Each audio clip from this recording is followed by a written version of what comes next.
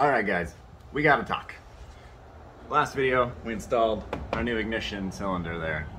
Or did we? Because the reality is the dormant part I got wound up fucking having a defect right from the factory. The tumblers got messed up, it didn't work, so I sent that back, got a refund. Even though that video did show you how to do it properly if it was to actually work. But funny enough, now the Jeep with the old one in there, it's pretty much just working every time. Occasionally it still gets stuck. Cheap things for you.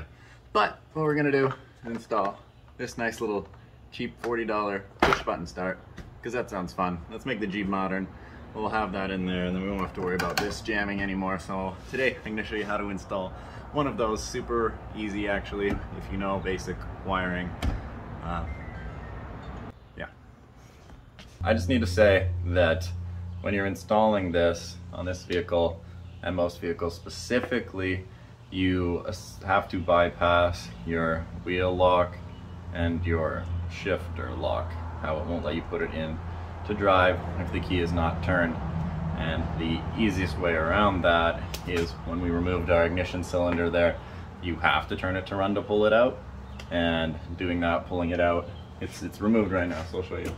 You can click this, you can move the car into gear, and the wheel, I'm not gonna spin it because it's on the ground, but it's not gonna lock on you. So if you really care about having those things, you'll have to think of a way around it. I'm sure you could do it with this one here. It's mechanical normally, but you can probably set up a relay with a little motor that, you know, when you power on the switch, it pulls it back.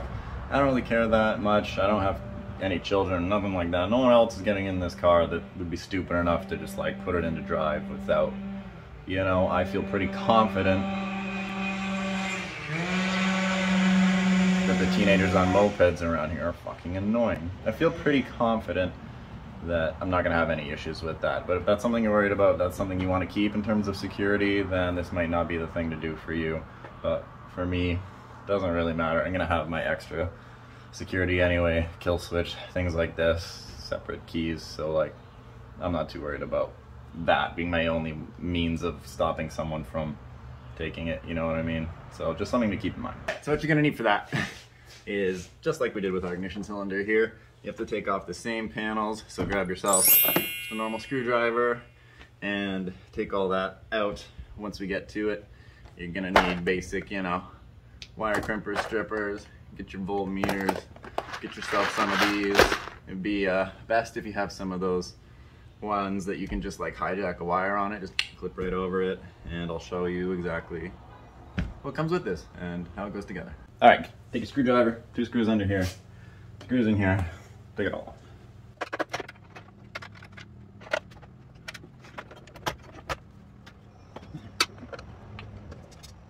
Sometimes these don't come off with the thing, just make sure you keep them, slide them back on.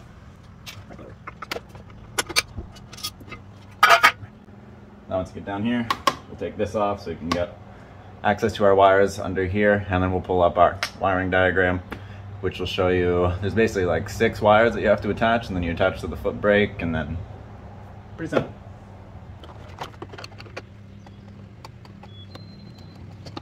Now with these ones, it helps to just like spin it way more than you think it actually needs to come out, because they're pretty long screws, and it's easier if you can just do it while you have the pressure on it, because as soon as you let go, it's kind of a pain in the butt to get it back on the head of the screw. So just keep spinning.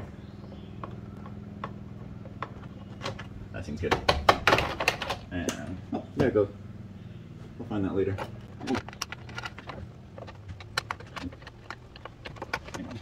Now that we've got everything in here open, I'll kind of show you. Your ignition cylinder is right here. You follow this back, which has the ignition switch, I guess we call it. And then these are the wires here that attach. So just follow it straight back. Boom. So these are ignition wires. These are the wires for your clock spring and up in the wheel, so ignore those. These are the ones you need. And it has a clip here, so you can pretty much just push back on this and pull these wires out. There we go. So go ahead and remove that clip. Oh, I guess there's another one here. Remove these wires and we'll have access to those, and we'll pull up our diagram. We'll test these with power, I think. You know, we'll make sure they're the right ones. just gonna show you a little overview of what we're going on here. So this is the view with everything off. You've got this. For all the wires you're gonna need are right here.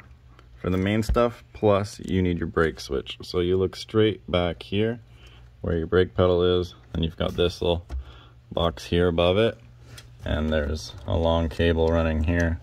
It goes up and over towards it. So you're gonna unplug this. Use a long flat screwdriver like this. You can just get in there and slowly turn it like that and it'll pop up. There's no real button to push on. You just kind of pop it up and out. Once that's out, pull it forwards. There is a white and tan wire on it, which I just tested with my test light here. You can see in the back there, that's the ground that I used. Use your test light and you just kind of come up. It's easier if you take it fully out, but you can touch it on the very back wire, which is like blue and pink. It's constant power, and the wire over just gets power when you push on this. That's what you need in order for the push start to work, so that it starts the car when you push this and the button. So that's where that switch is. You're gonna attach onto that wire and the rest on here. Now let me show you everything that's in our kit. So this is the push button start kit here. Easy Guard, $40 on Amazon. Got your instructions here, which actually does have a pretty nice diagram for everything here. So it tells you on your main harness what the wires are and what they do, and it gives you notes for depending on the type of vehicle, if it's newer, if it's older. If it's older, it's easier basically. The colors on the main harness here in the kit don't like all match with this, so make sure you check. It's not like putting in a radio where it's pretty much matching the colors up. This one, they do have different purposes, so make sure you put the right one where it goes. That's the instruction manual there. That's it, super easy. Comes with the, you know, business card. So you got your main harness here. You've got this ring here, which is what you're gonna hide somewhere. And this is what you will scan with your ID keys, which are right now just attached to the main. This is your main hub. These are your keys that come with it. So when you get in the car, you'll swipe these on the ring.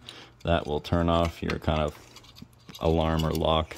And then from there, you can use the push button to start the car. And it also comes with this nice card. So you can swipe the card or the tags. And this set of wires here is what you're gonna attach to your brake switch. And it's really just that simple. So you've got 1, 2, 3, 4 slots here. Attach those up and hook it up to your wires. And then I guess one of the harder parts of this whole thing is figuring out where you're gonna hide this box, because optimally you don't want it to just be like right here. If someone does manage to get in your car, rip this all down, they can pretty much just unplug this, and like everything to hotwire your car would be right there. Which is why I'm also planning on putting some safety screws or something of a locking screw on that metal plate here to keep that even harder to get in, as well as wiring in a kill switch to our main relay with a hidden switch somewhere. Which, I don't know, I like having switches. It's like starting up an airplane. I don't mind having to go like click, click, click, click, start. That feels cool to me. But if you really hate that, then whatever, keep your normal key. But for added security, we're just gonna make it super goofy and try to find somewhere to hide this. Up in here, behind the radio would be a good spot. Back tucked with the wires. Try and just make it not obvious for someone to find how to put it all together. All right, so for the sake of simplicity, before we get into all the hard stuff, I've routed the easy things. So our circle scanner thing, I've routed it in here to where I want it to be. Got the wires running there. And let me get some light. All right, so you can see what's going on here. I've taken out our ignition cylinder, just like in the other video there. It's super simple on the bottom. There's a little button here. There's a button here. Your key, make sure it's not screwed enough that you can't turn it, because you need to be able to put this on to the run position. Push this button here, this pops off, and then there is also a little plastic cap here that sits on it. Just pull that off because you won't need it anymore when it's on, and I'll show you here. our beautiful little push start button all installed. On the back of your button, there's just those 4 metal clips. Just bend those back, you can push this in, bend it out, and it actually installs pretty nice, pretty clean. Doesn't move around at all. It's in there nice and secure, so we'll be able to go ahead and test fit this. Let's just see how that looks. So see, once that's all in together, that'll be there. Run start, push the button there. I'm just trying to see if that looks level, so you can, you know, turn it, boom. Make sure that's where you like it. And that'll be our push to start button, yeah. So now for the less fun stuff. So what I'm gonna do here now is go ahead and take out the brake light switch. I mean, an easy one to start with. We tested it, we know which wire it is, so we'll attach onto that one. Move on to the rest. It's just one wire, plugs right into our box. Can't go wrong, right? Right. Just slowly pry on each end with your screwdriver. Boom, there, came out. Reach in, pull it back towards you. Here we go. On our specific kit, to the smallest one here, which is green and brown, refer to your diagram. It says to attach to the brake wire. The green wire is connected with the foot brake. The brown wire, oh, there's another little diagram here too, which is nice. I'll show it in the video. Boom, nice movie magic if I can. To the foot brake, your green wire of this goes to foot brake. Brown one is nothing. You just leave it. Make sure it doesn't touch anything that is not supposed to. And plug this into our box. And I want to try my best to route the wires nicely. So I'm really kind of taking my time planning out how I want to do this. It's a lot of find the wire, stare at it for 10 minutes, and then move on type of shit, you know. 4 of these. These are the wire ones I was talking about to just attach on. You can use those, it'll make your life a lot easier. Since I don't have too many of the wire hijackers, I just went ahead and stripped out a space here, and we're gonna just strip the end of this and wrap it around, you know, the old-fashioned way. The way that I'm sure some of you might frown upon, the way it might upset a bunch of you, the way that I do not give a care, because I'll just fix it in the future if something happens. It really doesn't bug me all that much, honestly. And these are smaller wires anyway, so not like there's a lot of power going through it, or like a lot of chance of it coming off or anything. It should be perfectly fine.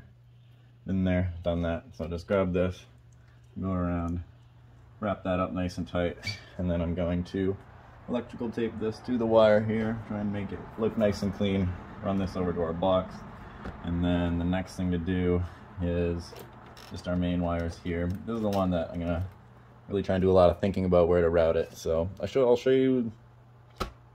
So I have those diagrams that I showed you. Pull it back up here maybe. Screenshot that, use those. That's where you're gonna attach your wires to. And then it's up to you where you want to hide them. I'm not going to show you where I hide my box, even if none of you know where I live. I'm just, you know, you'd be dumb to. Just like installing a kill switch, you don't want to show exactly where you put your switch into. So in terms of exactly how I run mine, you can figure it out for yourself. Just get creative with it. But make it hard for people to find. And if you don't want sloppy spaghetti in here, try and make it look clean. Wrap everything in electrical tape, kind of like it's done here from the factory. So it's nice and sleek. Just quickly to show you here what we got done. So now that we've wrapped that all up in electrical tape, run it back. Here's our green wire, kind of here running along it. So what I've done here is run our wire down from our switch, and I popped off this little plastic bit here, ran it behind there so it looks real nice. Now we're just going to quickly take our test light that we have here. It's grounded. Give it a quick check on positive. We know it works. And then we'll take our green wire here.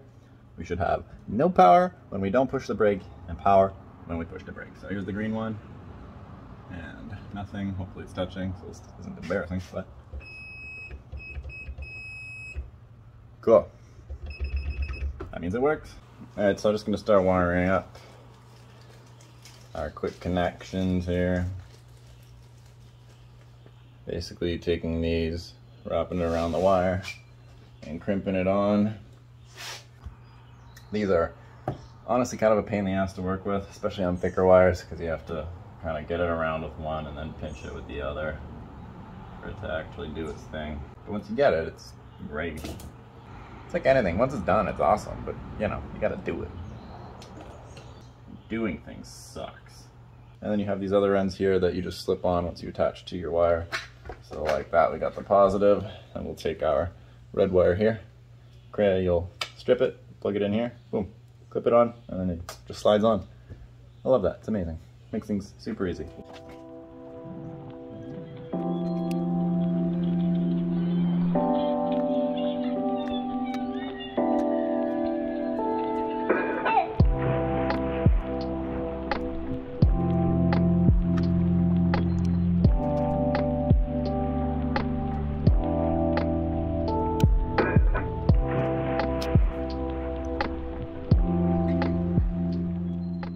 Once you've gone ahead and put all your connectors onto the wires you got, and you've got all your connectors on here, then you can go ahead and take these, plug them in, and then route it up to where your box is, and give it a test. Maybe we'll test it before we actually tie it all up together and see if it works. Alright y'all, this is sick. So, it works. That's awesome. So, just to give you a little show here. So, everything is back together other than the panel up here. I just tested it without everything in to make sure it works, and now we put it back in. Just to show you guys now, before it's all done. So you take your key card, scan it over where you have your ring, and then you can push 1, normal power, so your radio comes on, 2, full accessories. And now it's flashing ready to go. Make sure your car is in park, and push on the brake.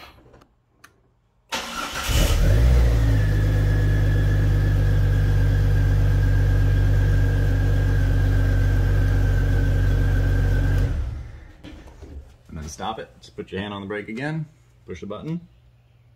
We're gonna push to start in a 99 Jeep Cherokee. How cool is that?